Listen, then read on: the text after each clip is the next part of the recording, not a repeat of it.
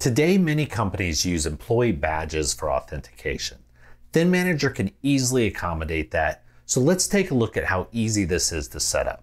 I have an RFIDs badge scanner and an unassigned badge. I'm going to quickly hook up the scanner and we can jump into ThinManager to configure our terminal to use it. These are great scanners because they can be mounted, they're reliable, and I like that the cord folds back so when they're mounted, it looks clean and it's a great install. Let's go ahead and hook it up.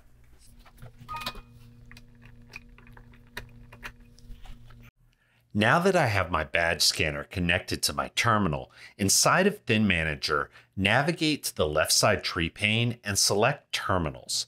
Let's double click into the terminal I installed the scanner onto to open the terminal configuration wizard. Inside the wizard, using the Next button, we want to first navigate to the terminal mode selection screen. We want to check that we have checked the box to enable location services.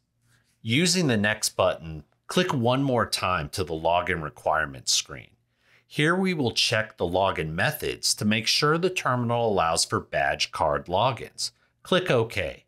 Now we will select the button named Login Options. There is a checkbox here that allows card registration at the terminal. It is checked by default, but always good to make sure. Again, click OK.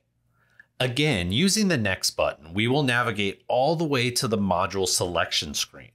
We want to add the module for the RFIDs USB badge scanner. Click Add.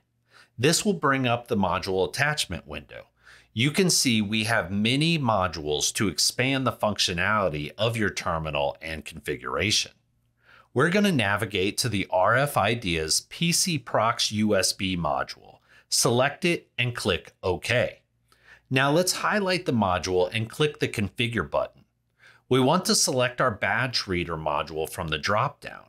My model is the one already showing, but you may need to change the selection depending on the model you are using. I can now click Done and click Finish. We now need to restart our terminal for the configuration changes to be applied. Simply right-click on your terminal and select Restart Terminal, and then click Yes. Now that the terminal is restarted, I will scan my new badge. Let's shadow our terminal so we can see the on-screen process. I will scan my new badge. Since we have checked that the Allow Card Registration at the Terminal checkbox was checked, we are prompted to enter which user this badge will be used for. I will enter Anna as my user, and then I will authenticate Anna with her password and click OK. Now we are logged in as Anna, and we can see the ThinManager interface that is assigned to the administrator group that Anna is a part of, as well as the motor schematic that's assigned at the terminal location. We can also see in the left side tree pane in ThinManager that Anna is logged in at the terminal at the location assigned to the terminal.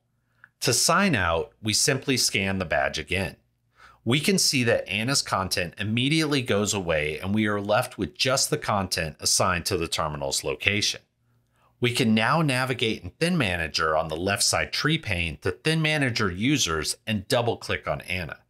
Using the Next button, we will click twice to move to the card badge information screen. You can now see that Anna has a badge set up and can use it to authenticate to any terminal with the badge scanner installed in your ThinManager configuration.